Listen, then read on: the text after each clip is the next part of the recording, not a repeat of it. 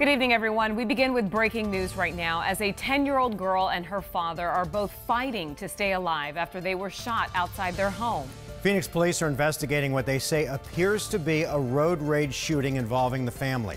All of this unfolding earlier tonight near 38th Avenue and I-10. Team 12's Nicole Zymek is live at the scene. And Nicole, what facts can you tell us?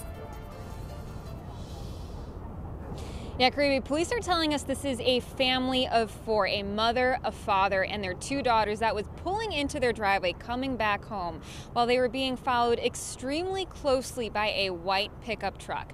And as soon as they pulled up to their home, that's when the shots rang out. And that's when the driver or somebody from that pickup truck opened fire on the victim's vehicle.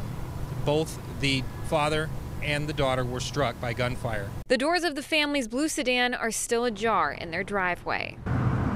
Several casings just feet away. Police are now looking for the driver of that white pickup as detectives look into the possibility of this being a road rage incident. Again, the description of that vehicle following the victim's vehicle so closely as they arrived at home, and then of course the altercation, the gunfire that erupted immediately after arrival. It suggests that it could have started on the roadway, but we're still needing more information to be certain. Phoenix Police Sergeant Vince Lewis offering this advice to anyone ever caught in an aggressive driving situation.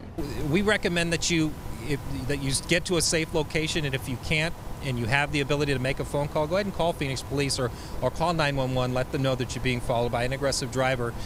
You can make only right turns at major intersections every mile just to stay in the area so we can keep track of you.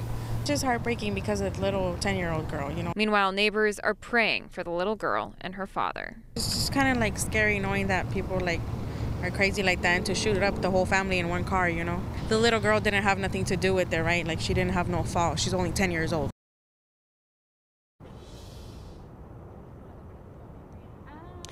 And as of right now, both father and daughter are in extremely critical condition at a local hospital. If you have any information about what happened here, call Phoenix Police or Silent Witness. For now, we're live in Phoenix. Nicole Zymek, 12 News at 10. So terrible. All right, Nicole, thanks.